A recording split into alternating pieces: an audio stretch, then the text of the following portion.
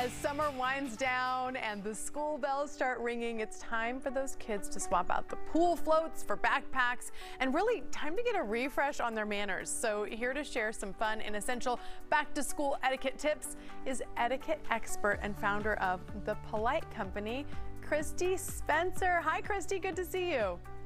Hi there. Thanks for having me on. Okay, so let's talk about drop-off etiquette for the line. I feel like that's always a big thing at the beginning of the school year, right?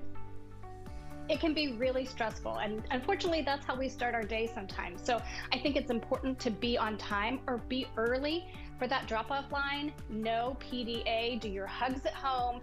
The kid gets out of the car, it's like a pit stop, and then you are in and out while you're following the rules and being slow, but really just keep that line moving because everybody is wanting to get to the same place at the same exact time. What about lunchroom etiquette?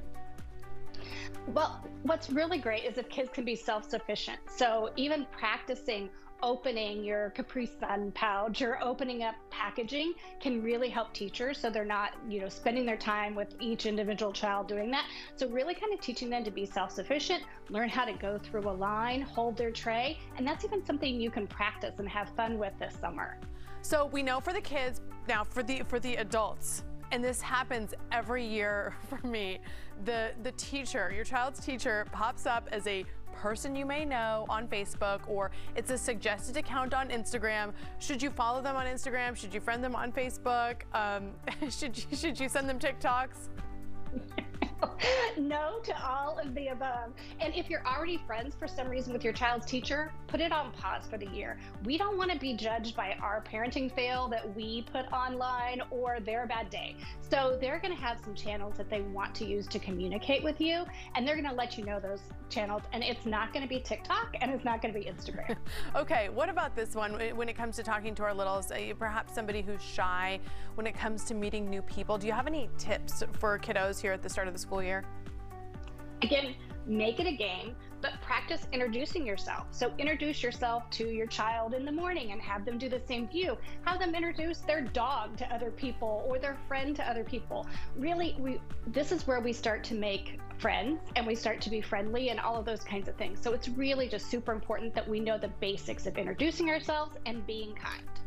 And I think those are great tips for the younger kids, but gosh, some of our older kids are stepping out into college, moving out of the house for the first time. What are some of the things that they should keep in mind when it comes to dorm room etiquette? Because it's very different than just rooming with a sibling.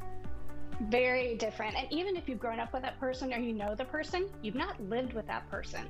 So I think communicating about what is clean, what are quiet hours, what do all of these kinds of things look like, make a little checklist, a roommate checklist that you go over together. The other thing is it's so easy for us to see rudeness in other people before we see it in ourselves. So when your child is at wit's end with a roommate, ask them to look in the mirror and do a little self-assessment. And maybe they can do something to kind of remedy the situation, but also if it gets too bad, communicate. This person is the person that's gonna be looking out for you the most during the school year. So you wanna develop that bond early on. Yeah, it's just like colleagues. You wanna have a good bond, you wanna have a good relationship, a good rapport, and great advice. And we can all stand to look at ourselves too. Gosh, thank you so much, Christy, for the time and for the advice. Where can people go to learn more from you and learn more about your services? The best place is my website, which is thepolitecompany.com. Short, simple, and polite, thepolitecompany.com. Christy, thank you, and we will link that on our website, cw33.com.